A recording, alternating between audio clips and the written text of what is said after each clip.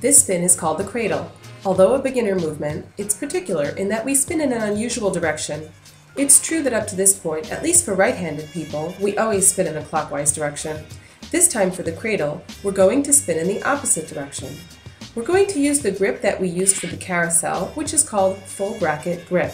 This means that our low hand will be placed on the pole with the palm facing up, index finger pointing downward. The strong hand is placed up near the forehead. This is important.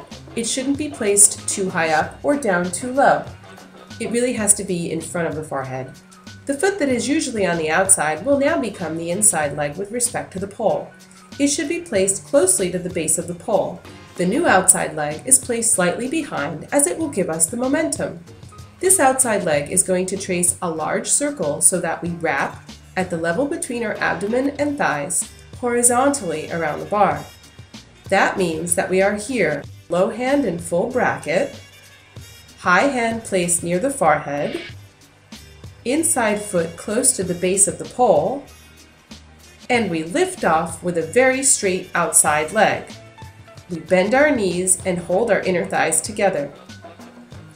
To do this movement, our body needs to be held horizontally. The body needs to be as parallel to the floor as possible.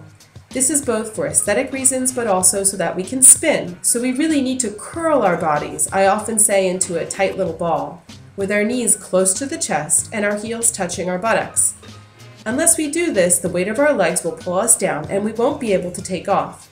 That's why it's important to have the first leg take off and the second leg join it while simultaneously curling the abdomen around the pole. To get out of this spin, we place our inside foot on the ground, we straighten our body, lift the outside leg and hook it onto the pole, which is called a B-hook. This spin seems complicated, but it's only a question of learning the technique and getting over our apprehension. It's very pleasurable to do once we have mastered the technique, and there are many variations of this spin that I'm going to show you now.